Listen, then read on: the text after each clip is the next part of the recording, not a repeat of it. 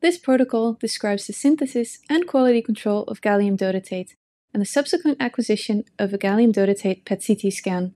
The main advantage of this technique is that it provides high-quality gallium dotatate within a time frame suitable for working with an isotope of a short half-life. Demonstrating the procedures will be Ilse van Belen and Marine Dekker, nuclear medicine technologists at our department.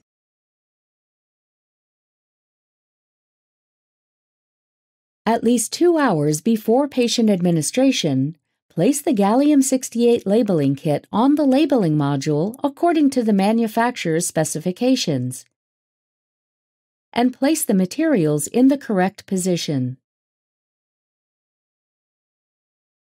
Attach the solutions provided in the gallium-68 labeling kit to the manifolds,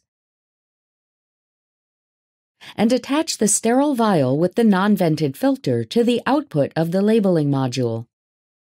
Place the vial in a lead shield sufficient for positron emitters, and attach the output of the 68 gallium generator to the input of the labeling module. Dissolve 50 micrograms of peptide analog into 1.5 milliliters of 1.5 molar Heepies buffer solution provided in the kit, and transfer the peptide to the reaction vial.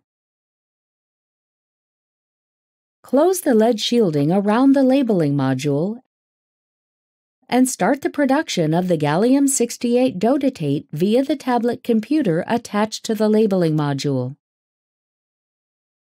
When the synthesis is finished, remove the needles with filters from the glass vial and close the lead shield.